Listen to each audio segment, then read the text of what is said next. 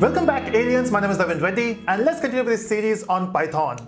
So till this point, we have worked with operators, right? We have talked about assignment operator, arithmetic operators, and logical operators. Now it's time to focus on some more operators, and this time we are going to work with BitWise. Now, if you remember, in one of the videos we have talked about binary formats, right? So this is where you will use them. So for sure, the name suggests it is something to do with binary formats, right? So whatever you're going to do now is with bits. So let's get started. So let's open Python and let's do this calculation. Now the first one, so if we talk about Bitwise, we have 6 different operators. We have complement operator, then we have AND, OR, XOR, left shift and right shift. Okay, let's start with the first one, which is complement operator.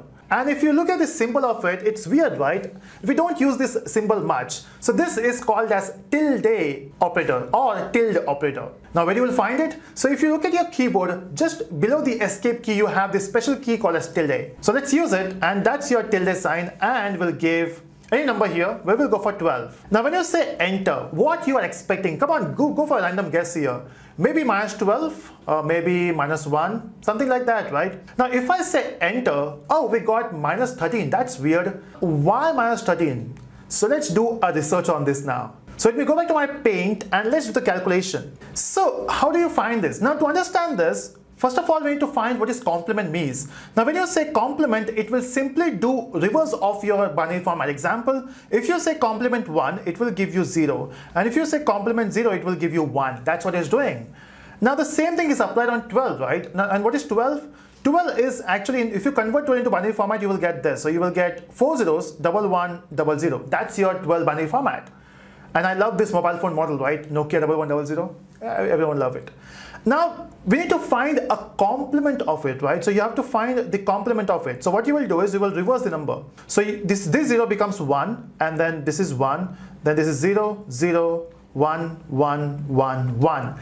So this is your complement of 12. But hold on, what is this number and why we got minus 13? That's weird, right? Now if you look at minus 13, why minus 13 is this number? That we have to find out that now. Now to understand this concept, again as a programmer, you need to know all this concept, because you will, so when you do any course in for IT or CS, this is what they will teach you in the first year. But if you don't know this concept, that's okay, you can learn here now. Now we have a concept of 2's complement, because what happens is in your system, we can store positive numbers, right? We can store 12, we can store 13, we can store 15, 20, 21, or maybe 1000. But how to store negative numbers?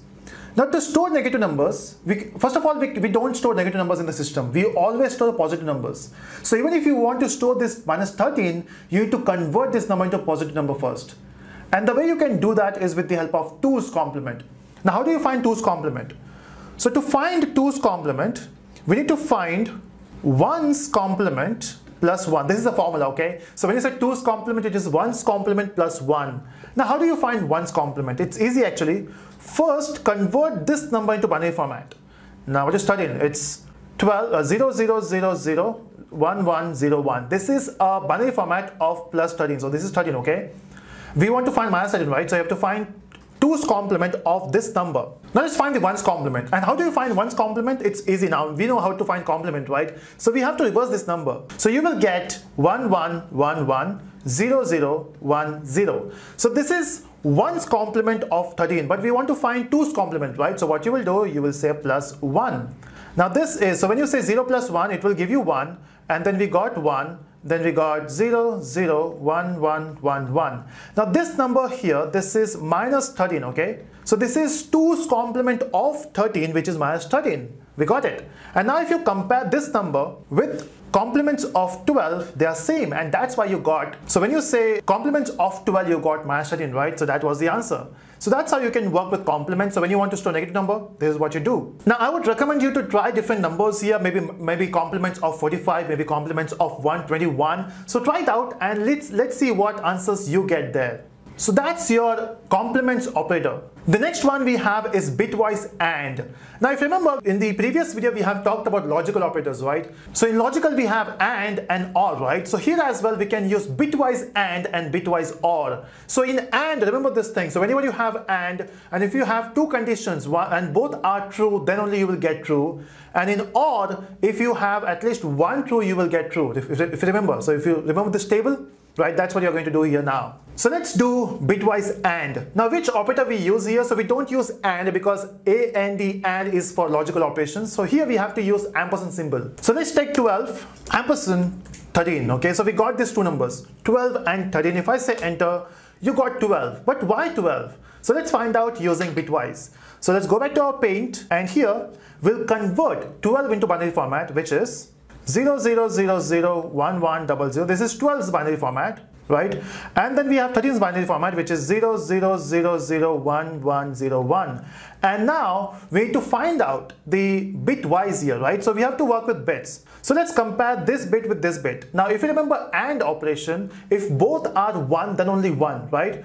So this, in this case, this is 0, 1, so it will be 0. This is 0, this is 1 because both are 1s, and then we got 0, 0, 0, 0. And if you compare this output, this is 12, right? So you got bitwise AND. So this was an AND operation, and that's why you got 12. Let's do OR. So we'll say 12 OR. So now for OR we have to use pipe, okay? So for AND we have ampersand, for OR we have pipe.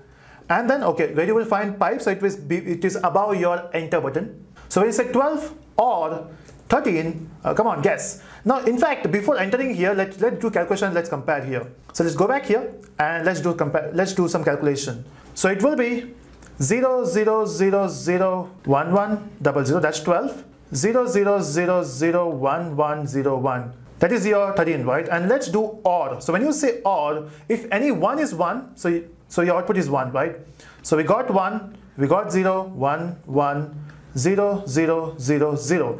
And that's your 13, right? So this is 13. Let's verify. And if I say enter, oh, we got 13, right? So this works. So this is how you work with bitwise AND and bitwise OR. In fact, you know, you might be thinking only 12 and 13 you will get maybe some other number. Let's try. So I'll say 25 and maybe 31. Or maybe 30, yeah, 30. And you can see we got 24. Again, this is your homework, right? So try it on your notebook. So open your notebook and convert 25 into binary format, convert 13 to binary format, and just do AND operation. And of course, you will get 24. The next one we have is XOR. Now in XOR, what you do is, it's actually very simple. When you say you have two numbers, which is 0 and 0. Now since we don't have any 1 here, we will get 0. Then you have 0, 1. Now in this case, you have odd number of 1, right? So which is 1, 1. So you will get answer 1. Now when you say 1 and 0, so we have odd numbers of 1, which is 1. And when you don't have odd numbers of 1, you can see we have 2 1s, which is even number, so you will get 0. Okay, so when you have odd numbers of 1, you will get 1. If you want to remember in a shortcut way, it's very simple.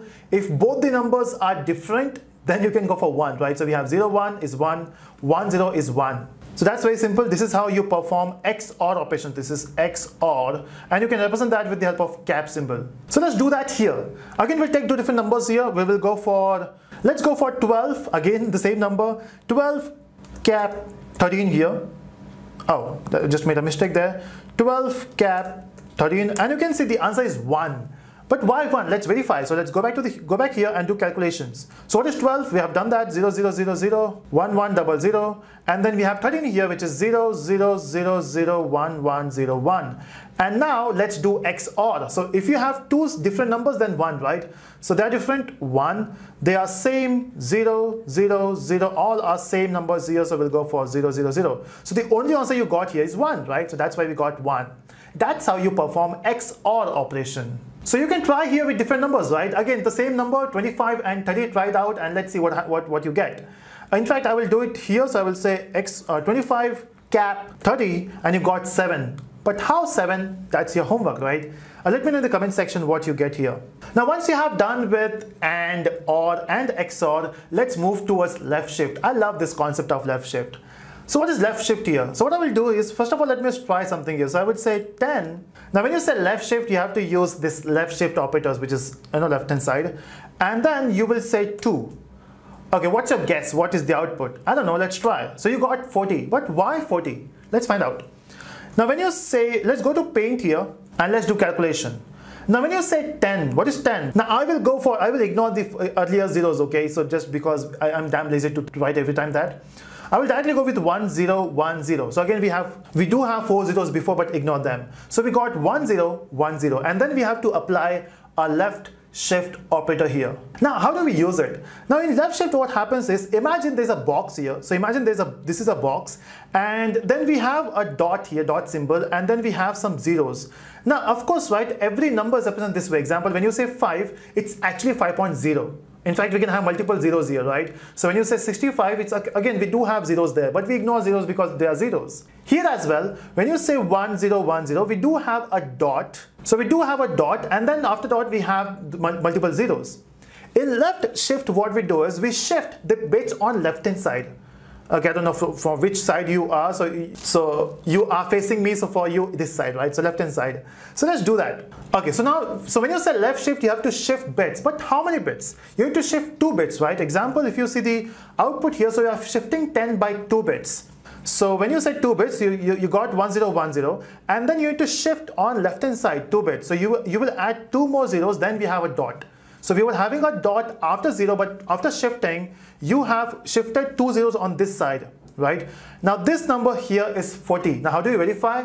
Go with the normal calculation, right? 2 is to 0, 2 is to 1, 2 is to 2, 2 is to 3. So this 1 is 2 is to 3, and then we got 2 is to 4, and then we got 2 is to 5. So consider this one and consider this one. So this is 32 and this is 8. So 32 plus 8 is 40, right? So we got the answer. So that's how you find left shift. How about right shift? It's very simple. So we also have a concept of right shift, right? What I will do is I will go with the same number, 10, and right shift with 2 bits. Now in left shift, if you are gaining bits, in right shift, you are losing bits. Let's verify. So if I say enter, you can say we got 2. But why 2? Let's do it here. So we have 1010 as 10. So we have a dot here. So in right shift, you shift on this side, right hand side.